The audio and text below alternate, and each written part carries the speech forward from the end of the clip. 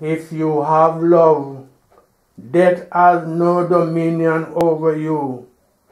The actual children of God have neither the beginning of days nor the end of life. For that reason, we have to love all the brethren. Fish is your brother. Animal is your brother. Ant is your brother.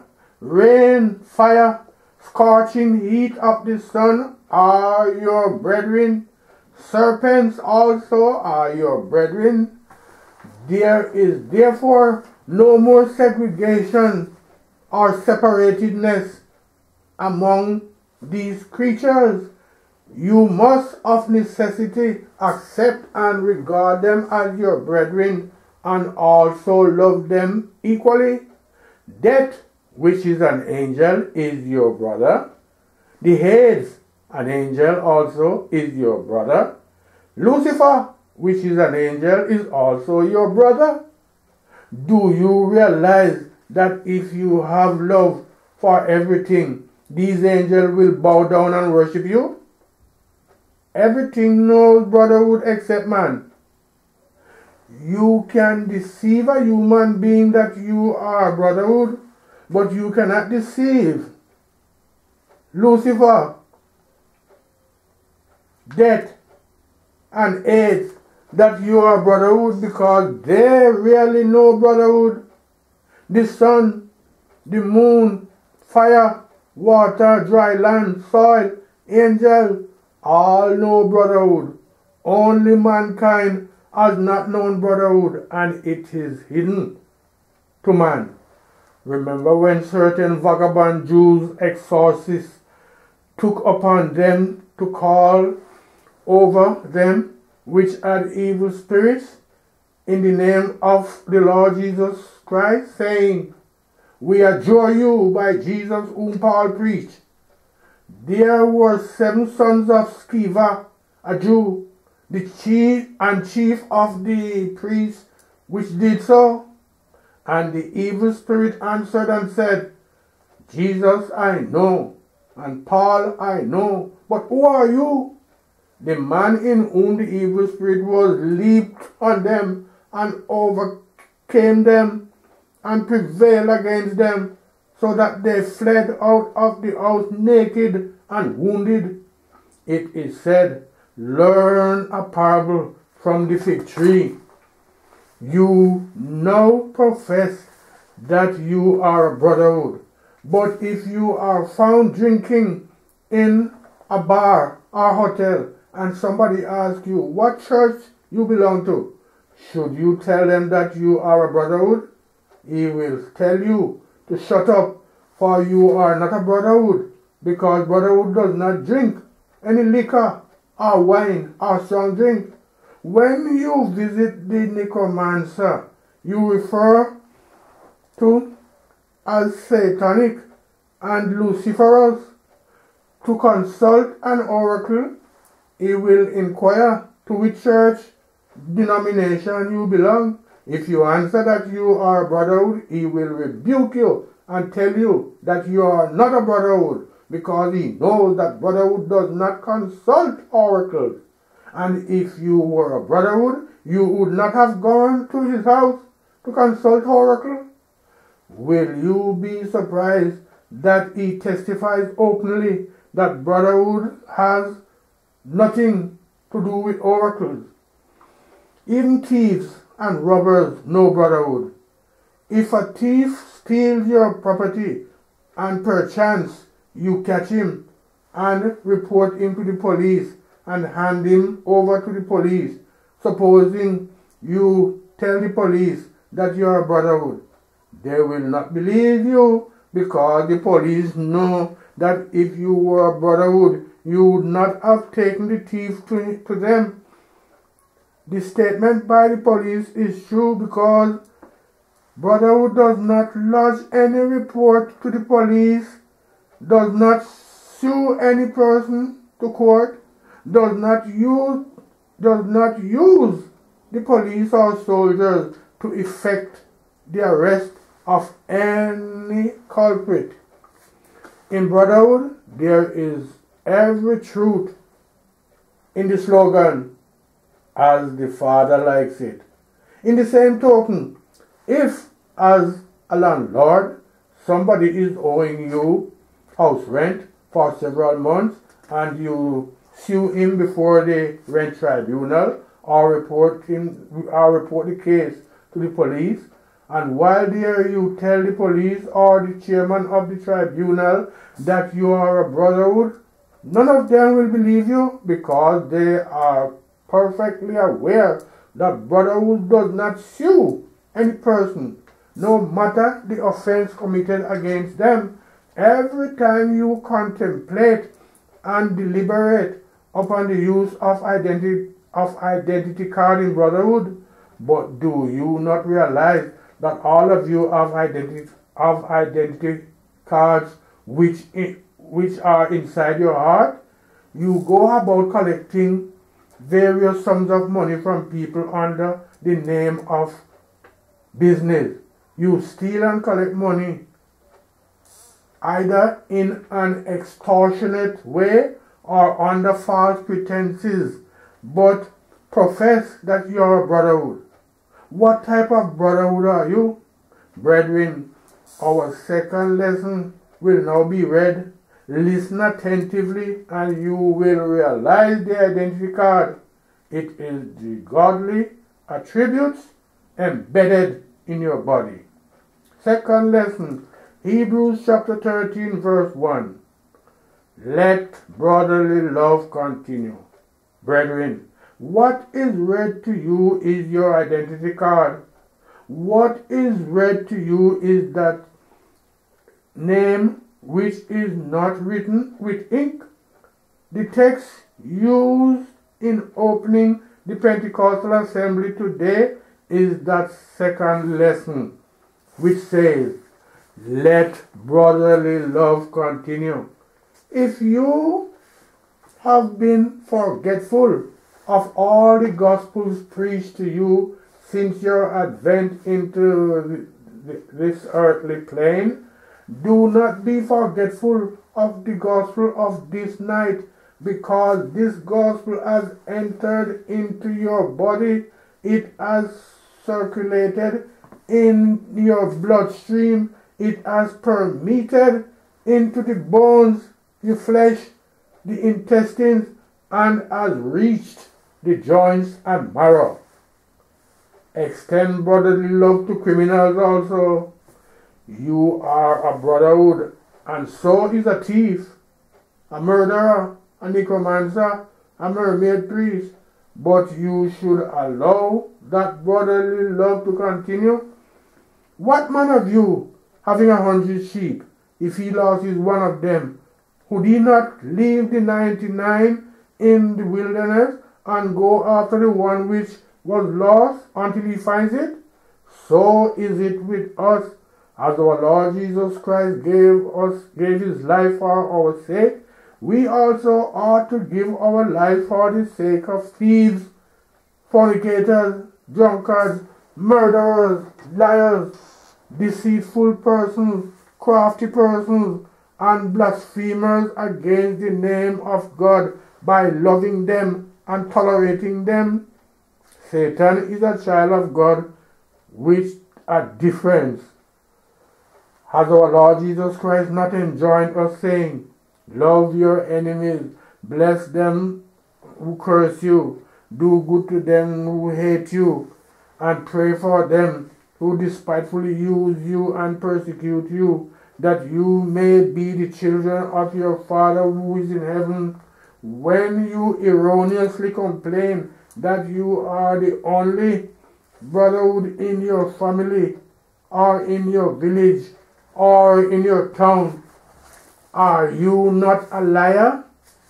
Have you not heard that when all the children of God went to worship God, Satan also went as the children of God presented themselves to God? Satan also presented himself. God asked Satan, whence comest thou? Then Satan answered and said, from going to and fro in the earth and from walking up and down in it. And God said to Satan, have you considered my servant Job, that there is none like him in the earth, a perfect and an upright man, one who fears God and eschews evil? Then Satan said, does Job fear God for naught? Have you not made an hedge about him and above his house and about all that he has on every side? You have blessed the work of his hands, and his substance is increased in the land. But put forth your hand now and touch all he has, whether he will not curse you to your face. Satan is the flesh. From this story, you can realize that Satan is disobedient and recalcitrant, a drunkard, a fornicator. He brings about sin, falsehood, theft, fornication, division, and exasperation. There is no specific phenomenon called Satan, snake, or animal, but implies that those ways of life or behaviors which do not emanate from God but from the flesh. These are vices, sins, and crimes. That is why it is not referred to as the Spirit. There is only one Spirit, and God is invariably the Spirit. It is called the flesh. Serpent is lust of the flesh. Do not make the mistake when you are told that it was the serpent who deceived Eve. It was not the serpent, it was lustful desires. When you have lust and affection for everything you see, these lust and affection are desires,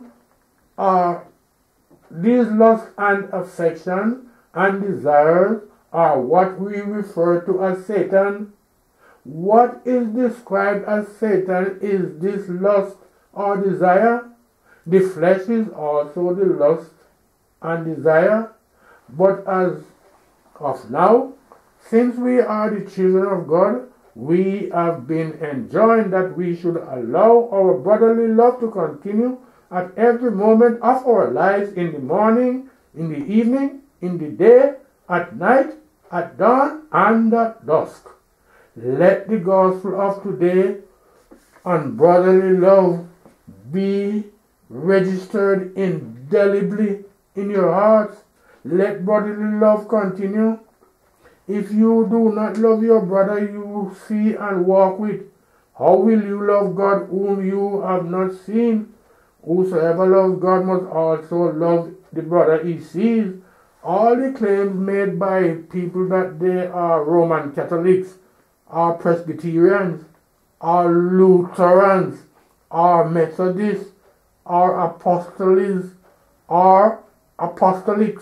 are Rosicrucians, but they persist in stealing and swindling, in fornication and adultery, in drinking and snuffing, hating others. It shows that they are deceiving themselves and others. In other instances, you are calling Jesus, Jesus, but you steal, you commit murder and tell lies.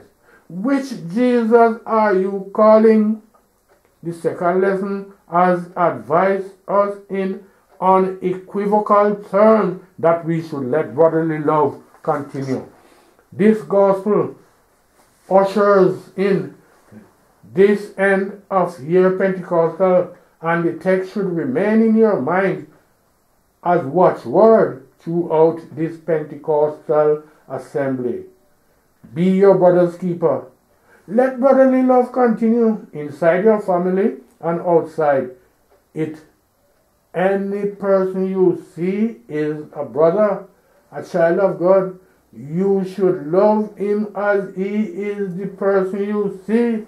If on the course of your journey You find people involved in a motor accident, stop your car, go out immediately, help to take out the occupants from the accidented car, give them first aid. Whatever assistance you can offer, please do, and help to convey them to places of treatment. While you are traveling by launch, somebody complains to you that pickpockets have snatched his money and that he has no money to buy his fare. Buy ticket for him and give him money. If you find somebody along the street who cries and laments that he has no money to buy food, give him money and food. Do not ask questions.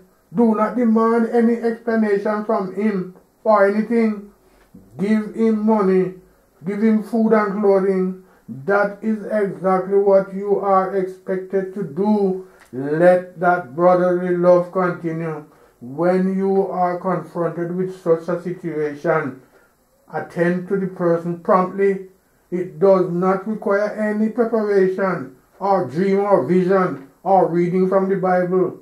The man is directly in front of you. Just allow that brotherly love to continue and be extended to him as you are now for the Pentecostal assembly. If you come across somebody on the way who complains that he wants to go somewhere, but he neither has the money for his transport, nor does he know the way, escort him immediately to his destination and there give him money. Do not tell him you cannot escort him because you are rushing to go to Amber Street to attend service and worship the Father. If you do that, you have failed. The reciprocity of love. What does the work of God consist of? It consists in brotherly love. When you search the scriptures, you will come to the realization of the reciprocity of love, making mutual concessions, the principle of give and take. If we maintain this reciprocity, which makes us symbiotically associated, then we have touched the core of the real work of God. It is by such a gesture that you are revealed as a child of God. If we nurture this symbiotic relationship, we will be revealed as the children of God. If you like, experiment on this gospel and show the expression of fervent charity in your family, in your office, at the market square. When you are traveling, whether people will not refer to you as a child of God. Do not put on the white raiment. Do not hold the Bible. Do not preach or sing or pray. Do not inscribe the any name anywhere. But if you put on this armor of love, people will begin to refer you as the child of God. Additionally, death, AIDS, sickness, poverty, wretchedness, the elements and firmament, and your enemies will submit unto you. Brethren, I do not wish to take you further than this. Our golden text will now be read. Golden text, Romans chapter 8, verse 19. For the earnest expectation of the creature waited for the manifestation of the sons of God.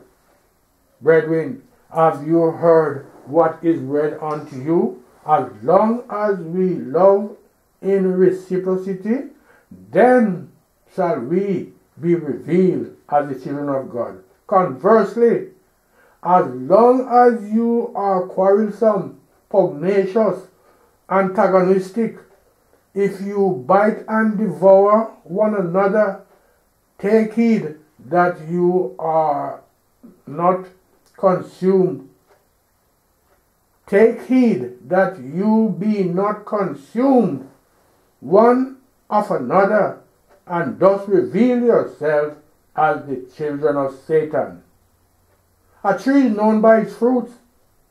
If you prepare the most delicious dishes in the world and keep them for people, and also pack money in cartons for those who lust after them, for as long as there is quarreling and fighting amongst people in such places, take your exit from there, for God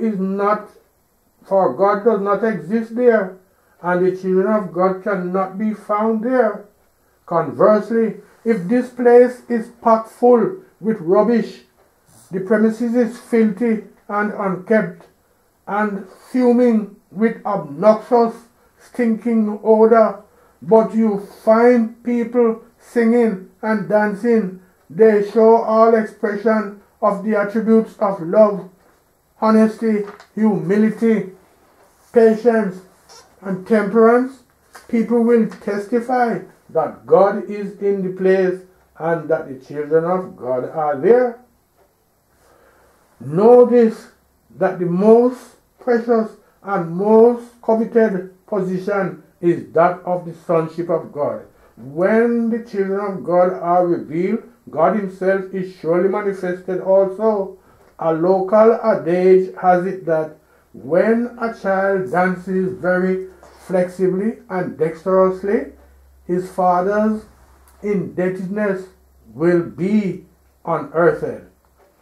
In other words, when a child dances for a prolonged period, the spectators will be told by the father's creditor that as he is dancing, the father was indebted to him for 10 naira, which, watch carefully, when you practice the words of God, but you do not do it perfectly, people will accuse you of not being a good man of God.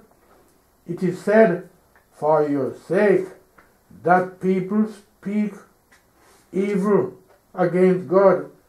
All the blasphemous utterances against God are due to your inability to love one another.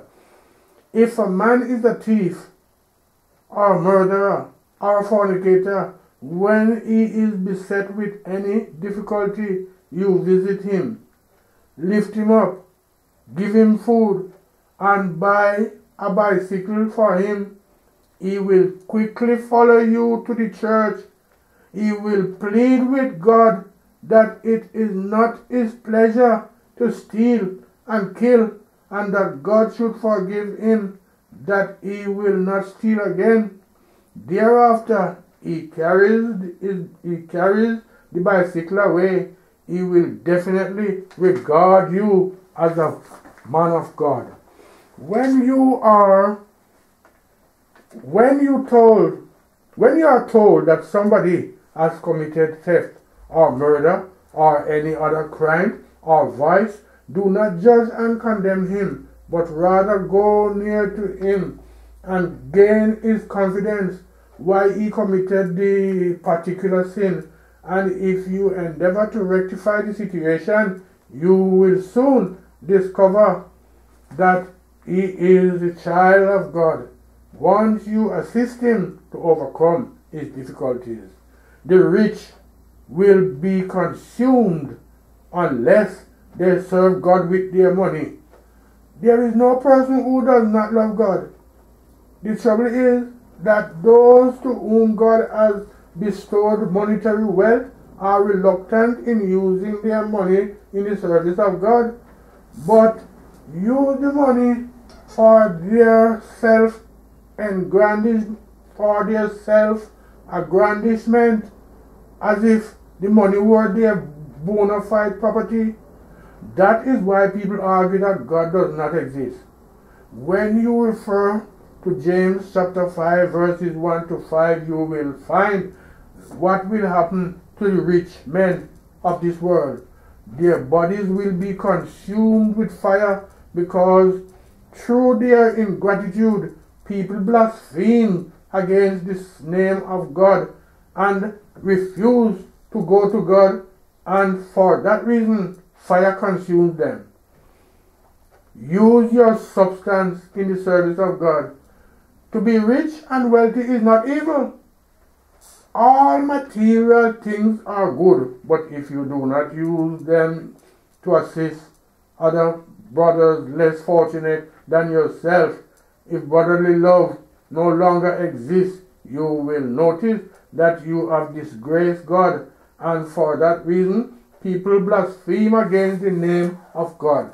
If Abram had not divided all the spoils of the war into 10 places and give one place to Melchizedek, how would he have received the abundant blessing of God which endures till today? God owns everything. The people of this generation argue that God is not interested in money or wealth, or children, or clothing, or shoes, and that God wants the heart, but they want these carnal things. You ask God to give you money, or children, or motor car, or house, but you argue that God does not want these things. What do you want to use these things for? When He bestows these things to you, you refuse to use them in His own service. It is for this reason that the work of God has not expanded as it should have, and why people argue that there are no children of God. Do not be deceived. The taste of the pudding is in the eating. After preparing food, unless it is eaten, you will not know whether or not it is delicious.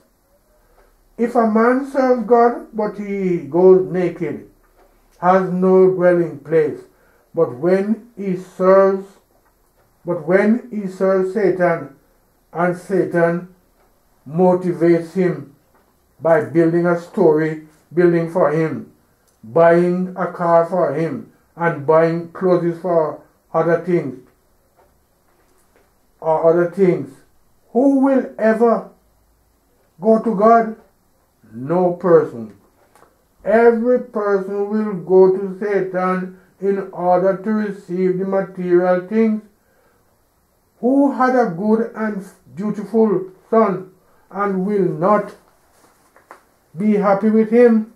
If you have 1 million naira in your house and somebody gives you even 1 naira, you will be very happy over the incident. If you have 100 cars and somebody gives you one, you would be happy about it. Why is it that you have bluntly refused to love your brethren? It is not uncommon to find a man owning 100-story building, but some other persons have only one church, but does not have where to lay down his head. He borrows money to build a very small building, but you find one person owning about 100-story buildings. Is that the love of God? Have you not heard that Solomon alone built for God? People greater than Solomon are here. Why can they not erect houses for God? It is out of the fullness of the heart the mouth speaks. When you realize that God